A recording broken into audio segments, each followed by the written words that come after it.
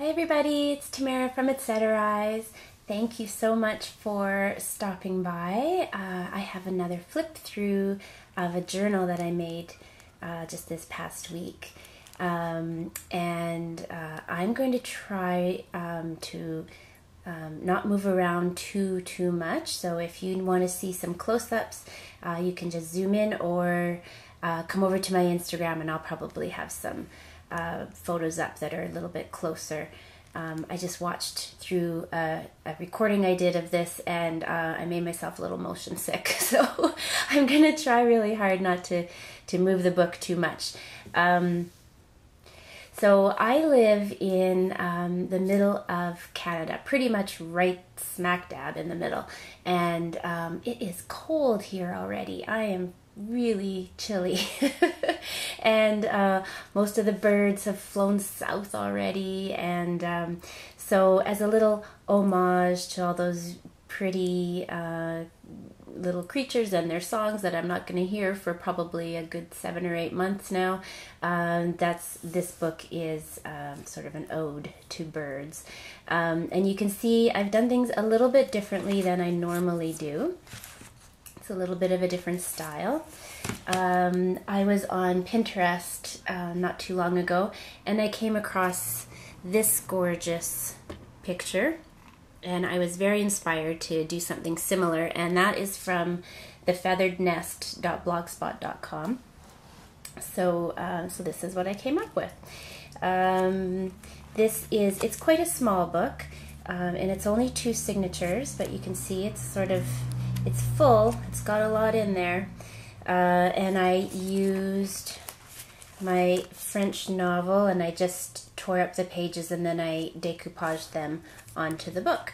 And I know a lot of people say they don't like to use Mod Podge, but that's what I used, and lots of people say that it stays tacky and sticky afterwards, but I don't have that problem for whatever reason. It's perfectly dry and it's not sticky at all, so that's what I used.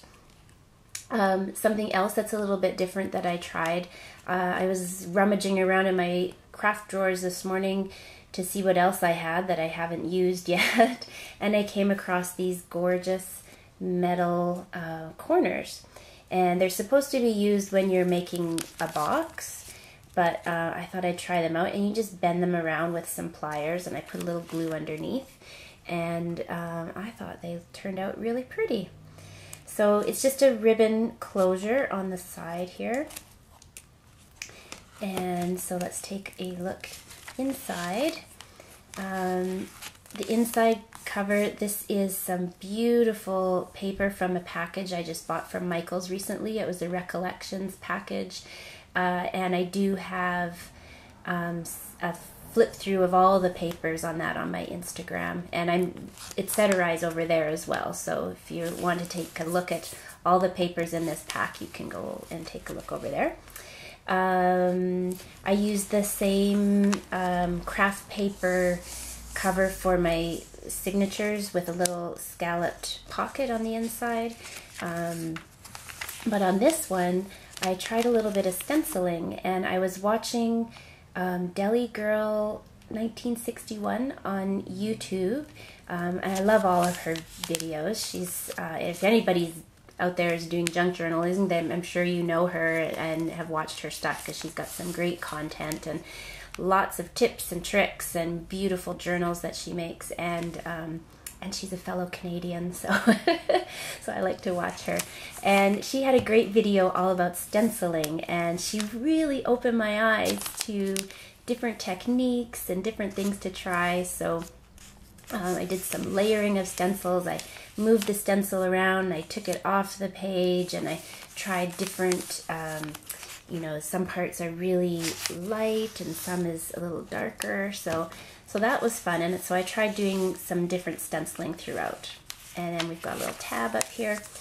And then all of the tags I got are, again, I was on Pinterest, of course, and these ones were from lilacandlavender.blogspot.com, and so I went to that blog and I printed them out. And I just sewed them onto some coffee stain paper, and then some of them have some embellishments at the bottom. This is some fuzzy upholstery fabric. And then I made my own little protectors and sewed them all together. And then little corner tab here, just for something, add something a little interesting. And some of you will recognize some of the papers that are in here because I've used them in other journals, but I'm just trying to use what I got because I got way too much.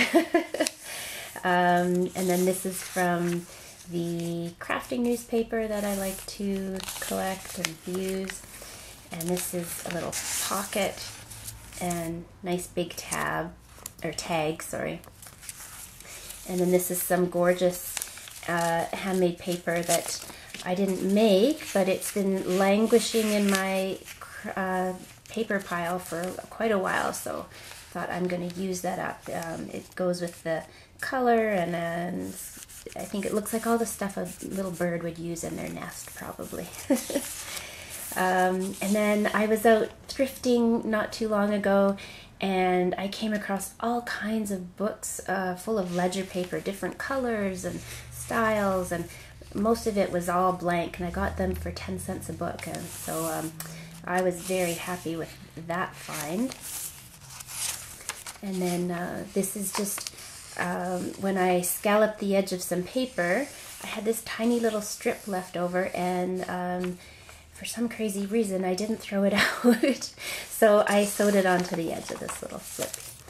And then this is a paper bag, and it's really crinkly and loud, so hold on while I open this up. There you go. Just gorgeous. And some more graph paper, and this is the other side, and then this side is open as well, of course.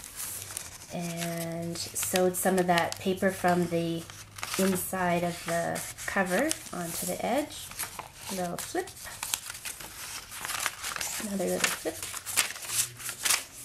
And what else do we have here? A lot of this is just the same because it's the other side of the signature. Nothing too new. Oh, here's another tag. A little washi tape on the bottom. And then a little bit more of the stenciling. Another little tab there. And a cute little bingo card, and I have a little bird stamp, so I got a bingo of birds right down the center there. And some line paper. This is an envelope where I've just embellished it a little bit. There's another tag in here. More pretty birds. That's some handmade paper that I did make that one. And this is another one of those tags, but it's giant size, and I thought that would be fun to use as like a bookmark. So it's got the French novel on the back and some washi tape at the bottom there. And there's a little bird stamp and some more stenciling. And I don't normally do a lot of little tuck spots, but I really like how this one turned out. And it's got a nice little scalloped edge, and I sewed that on, and then it's just a nice little place to tuck that in. And a doily, and I bet you were wondering where the butterflies were going to be, because I almost always include a butterfly somewhere in my projects. So they're just here dangling off of the binding string. And there's a little bit of paper sewn onto the side of that one. That's the piece of the bottom of that bag that I cut off. I just added it to the side of another page. Some more birds stamped. That flips out. And this little corners are punched out. And then I just love envelope once it's embellished. I think they're so pretty. So this one has lots of different birds all over it, and then it's got I guess it's like a little postcard.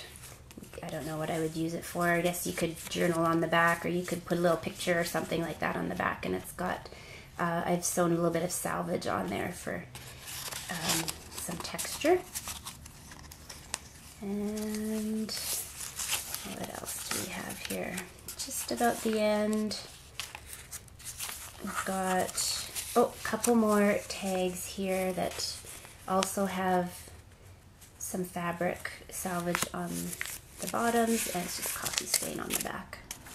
And then that's the end, that's the back. And the back is the same as the front. And I should mention, on the inside cover, I just used some muslin and I glued that in just to strengthen up the spine a little bit, because it felt like it was a little bit weak. And then the back is just plain, if you could say that that's plain. So there you go, that's my bird journal. So if you want to come and see more of my projects and stay up to date, come over to Instagram, because that's where I post most often, and I'm trying to post here a little more often, so go ahead and hit that subscribe button for all the flip throughs of the journals and other projects that I do. So thank you so much for coming by and watching. I really appreciate it, and I hope everybody has a great day. Bye bye.